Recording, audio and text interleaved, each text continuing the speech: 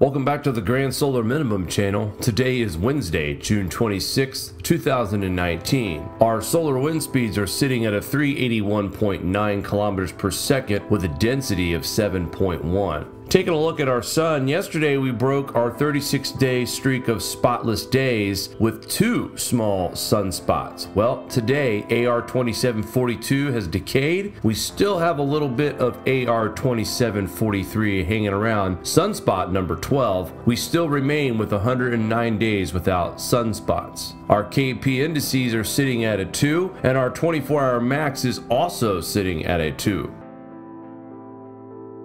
And looking at the SDO in motion, we will have solar wind flowing from the southern coronal hole that could graze Earth's magnetic field on June 26th. Noctilucent clouds invade the USA again. The proof was in the skies of the USA on June 24th when noctilucent clouds appeared at record low latitudes for the second time this month.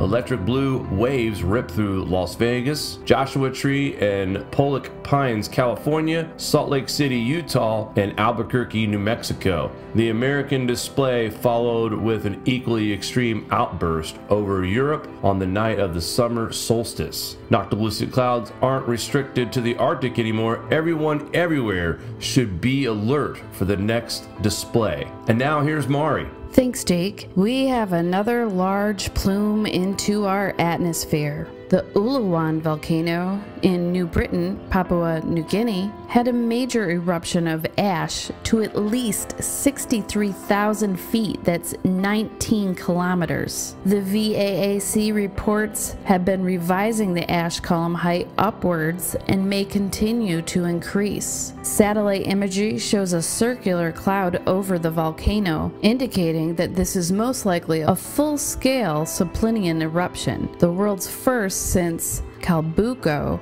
in Chile in 2015. Fortunately, an eruption alert was sent out yesterday. Evacuations have been taking place today. Please tune in to our live show tonight, 9 p.m. Eastern Standard Time. We'll have more information on this volcano. We'll have world news, climate news, and GSM weather news. Thanks for tuning into the Grand Solar Minimum channel. Please like and share.